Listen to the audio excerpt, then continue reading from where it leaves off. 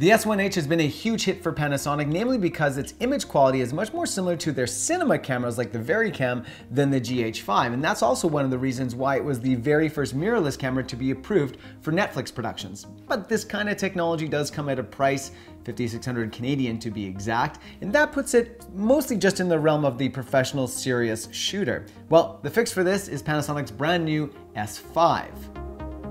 The S5 sports many of the same attributes as the S1H, but at $2,600 cheaper. And it's smaller and lighter than the GH5. Let's take a closer look at this remarkable new camera. There are two ways in which a camera brand can approach a new product. The first is obvious, which is just come up with something more innovative than anybody else, which is kind of what they did with the S1H.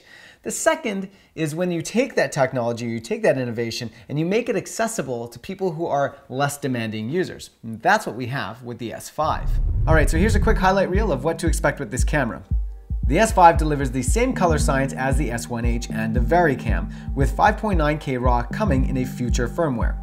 For compressed codecs, the 5S tops out at 4K 60p at 10-bit 422, and up to 180 frames per second in HD at 8-bit 420. The S5, like the S1H, has a dual base ISO. Now, the actual ISO numbers will vary depending on your picture profile, but it's 640 and 4000 in Vlog for the S5. The camera also comes equipped with 5-axis internal body image stabilization, and the camera can be charged and provide continuous power through its USB-C port. Now here's a way in which the S5 has been adapted to less demanding users. The 10-bit recordings are limited to 30 minutes, but 8-bit remains unlimited. The camera maxes out at 4K internal, as I previously mentioned, but it still gets its image from an oversampled 5.9K sensor, so you'll get a really nice 4K. The data transfer rates have been more than halved, which is better for the media conscious but can limit the strength of your file. The IBIS is one stop less effective than the S1H, and they've swapped out the standard Type A HDMI for micro HDMI, likely due to the body size. In my mind, none of these are really deal breakers. We're already kind of used to this type of feature set, but what's great to see is how 10-bit 422 is kind of becoming the standard now, and it makes these small cameras even more powerful and even easier to work with. So now you have all the facts, let's get into everyone's favorite part, my opinion, my top likes and challenges for the S5. First up is the color science. For me, the S1H was a complete game changer in terms of color science. In my mind, this puts Panasonic mirrorless on par with Fujifilm in skin tones and color. The 10-bit Vlog is quick and easy to grade and provides a lovely filmic contrast and color. For the record, I love the new Sony a7S III, PS, that video is coming. But when it comes to getting a great image out of log, I can get there so much faster with Vlog than I can with S-Log. This makes it a great camera for one-man band shooters who have to do a lot of their own post-production. Number two is their face tracking and autofocus. Now I have to give credit to Panasonic for really stepping up here. The autofocus on the GH5 was laughably bad in my opinion. And the S5 takes a big leap, putting its accuracy on par with, once again, Fujifilm, but not quite as reliable as Sony or Canon. Now, a few small critiques. While the camera does an incredible job at recognizing faces and bodies and eyes, better than Sony even, its focus doesn't always play along. Additionally, there are no real autofocus fine-tune settings.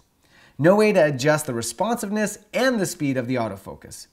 Even on fast, it takes longer to react than I would prefer, or than I'm used to with Sony or Canon. Number three is the size and design. The camera feels impeccably designed. Nothing feels awkward, and the weather-resistant magnesium build is rock solid. Additionally, it's smaller and lighter than a GH5 and doesn't have what I always felt was an antiquated bulbous design. There is no feeling that you are getting an inferior camera in any way. The menu is beautifully laid out, and I was never bereft for finding what I was looking for. And lastly, we're going to touch upon some photo features. To hit a home run in this product category, you also need to deliver great still images. Stripping this camera of any video features, and you'd still be left with a solid stills camera.